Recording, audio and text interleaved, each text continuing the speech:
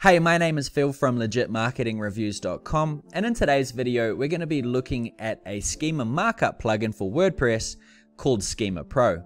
Now, in the Schema Pro review, I want to show you exactly what Schema Pro is, how it actually works, and by the end of this video, you should know if it's right for you. And just to let you know, if you're thinking about getting started, I've got a constantly updated link in the description, which is going to take you to any discounts or sales that are currently running. So make sure you check it out, and you'll also be helping support the channel. So first of all, what is Schema Pro? It is a plugin that's specifically created to allow you to add schema markup to your website without actually adding a line of code. Now you can actually add schema into your website manually, but with Schema Pro, it automatically adds schema into your website so Google understands exactly what your content is about. Now for me, I chose Schema Pro personally because I wanted to have star ratings on my Google searches, and that's exactly what Schema Pro delivered. So in this video, what I'm going to do is show you exactly what Schema Pro can do and how I'm currently using it. Okay, so first of all, we're going to start here at the Schema Pro website. What I want to do is first of all introduce you to some of the schema types that are available using Schema Pro. Then I'm also going to show you some examples and some examples of my results as well, just so you can understand how things are going, and then I'll go through the pricing, and then I'll actually show you how you can install this. It's a very, very quick process. So first of all, we're going to start with the different types that are available. Now, as you can see, review is the first one. This is what I use primarily. This is the whole reason I got this plugin, and it works incredibly. But there's also loads of other things that it can provide. Things like recipes, books, courses, products, services, job postings, as well as FAQs, which is a massive one. If you can include these types of schema markups into your website, Google's going to understand what your content is about a lot better, and it's actually going to help improve your rankings. To give you some examples of the types of schemas that work, let's just say I was looking for some Nike Air Max reviews. If you go onto the page and scroll down a little bit, you will notice that there is the star rating under this particular one here. Now, to be honest, when you go past these first three, they're all a little bit of a blur, and then as soon as the star ratings come out, it breaks it up nicely, and you can see these ones a little bit more clearly. That's the whole reason that I actually got Schema Pro, was to get that whole stopping factor. When someone's scrolling, they see the star ratings and they stop and have a look. Now, to give you an example of some of the articles that are actually doing this for me, if you just search up my website, you can see in Google, you can see all these different types of listings I have, and this is for literally all of the reviews that I've done. Now, I review of a lot of my favorite products, that's why they've got high ratings, but the good thing about it too is with Schema Pro, once you actually update an article, it's going to look like it's a fresh piece of content. It's not going to look like it's just an old piece of content that's never been updated. Some of the schema inside of Schema Pro actually notifies Google that this has been updated, and it's actually going to give you an updated sort of look. Another type of schema as well is the recipe schema. As you can see, once again, it's all come back here. There's reviews there. So everything looks pretty good. So it's a very nice piece of schema. And another one they also have is frequently asked questions, right? People also ask, and you can see different types of websites listed here as well. So all of these types of schemas are mainly injected instantly once you install it properly, which I'll go through in a moment. But before we get into it, I just want to show you the pricing. As you can see at the moment, they have a current special going on. Once again, if you use the link in the description, it's going to take you directly to different types of sales that they have. If they have any, there's not always going to be one, but if there is, this link will take you directly there. Plus, you'll also be helping support the channel, and I thank you very much. Now, there's two types of pricing that you can get with Schema Pro. You can either get annual or lifetime, depending on what you want. And you can also just get Schema Pro, or you can get the growth bundle, which is actually what I have, as I also use ultimate add-ons for Elementor, and I also have Astra Pro. So if you just want schema, you can look at paying $63 per year, or if you want to get it at a one-time price, you can just pay $249 one time, and that's going to be yours for lifetime for unlimited website usage. So it's very powerful, especially if you run a lot of different websites as well. So let's get into it. So at the moment, this is actually my settings inside of Schema Pro. It's really simple to do, right? And I'll go through the different bits and pieces in a moment. But what I'm going to do is actually show you how to set it up. So installed Schema Pro on another website that I'm starting to build on. It's my personal website, and I'm going to show you how easy it is to actually use. So first of all, I start on the website information once the plugin is installed, and you come down to Start Setup Wizard, right? Click on that, and it's going to ask you for some basic information. So first of all, click on Start, General. What does this website represent? So you want to choose one.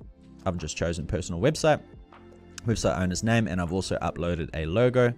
Next, it's going to ask your social profiles. So that's a really simple task. It all helps with Schema and Google understanding that you know it's not just a standalone website, it actually has other sort of presence on the internet as well. So it's always good to add these in. If we go next again, it's going to say the different types of schemas. So what you want to do is find your about page.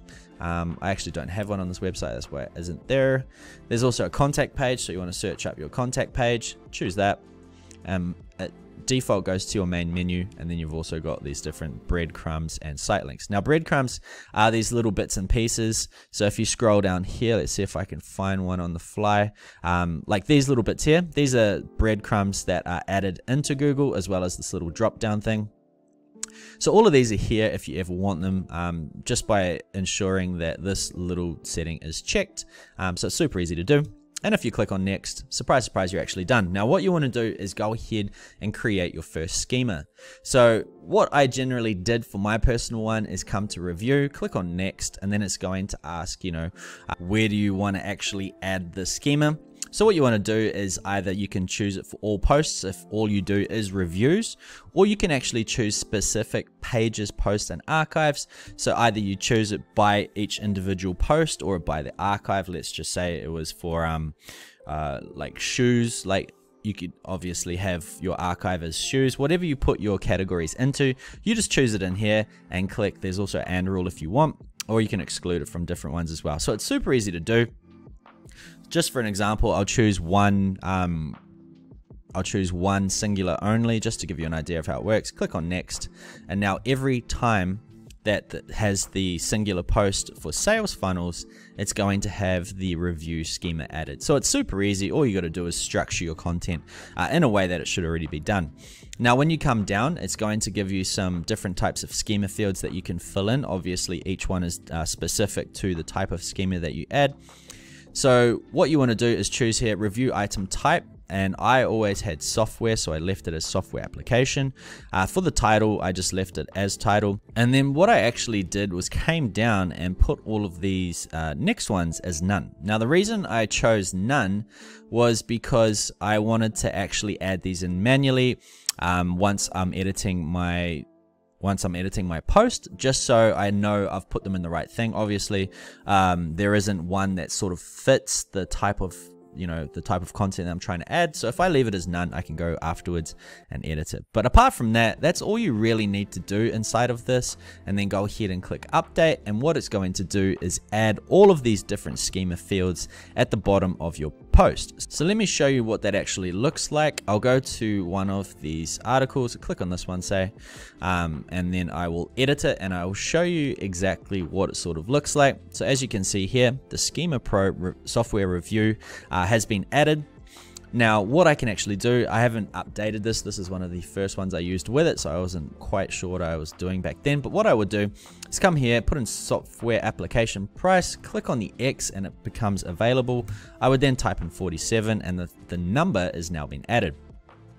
Now I always recommend only using one rating. So if you're using your personal review rating, you can add it inside of here. Or if you want to use the software application rating, then you can use it inside here. Never use two, or else it's going to conflict and it's not going to work. So for example, if I wanted to use software application operating system, I'd click on the X and then type in here, say web browser, right? It could be Chrome or whatever. Just add that in there, and it goes ahead and adds it. And apart from that, it default fills in everything else except for the ones with none. So a good one to always add is the currency. Google loves it when you add in currencies. So I'd usually put in the price, the currency, if there's an operating system, if it's Windows, Mac, or a web browser, and then I'm pretty much done. I'll go ahead, click on update, and then that has now been updated. And then next time you actually go and have a look, it will be updated. So that's how simple it really is. So let's just go back and have a look at some other different types of schemas that are available, just to show you some of the fields that will be added. So as you see, as soon as you change the schema types, say this one to movie, it's going to bring all these different types of tags that you can add. Once again, if you have a recipe, it's going to bring in some different types of categories, the cuisine, calories, and if you can add as much information to all these fields as possible, it's going to tell Google that you are sort of a comprehensive article or a comprehensive review, and it's going to give you the best possible chance of ranking. Of course, your article also has to be really good as well. Local business, this is going to give you your telephone image, everything like that, and all of these are massive helps when trying to rank, especially on things like Google My Business as well. So that's basically Schema Pro. It's super easy to use. Once you've done it once and everything's sort of set up, it's literally just another 20-second thing you do at the end of each blog post to help rank your articles even better. So that's it. What I'm going to do right now is jump behind the screen one more time. I just want to talk about a few extra things. Okay, so that was Schema Pro. Now, as you can see, it is an extremely easy plugin to install, and it takes literally a few minutes to set up and you're good to go.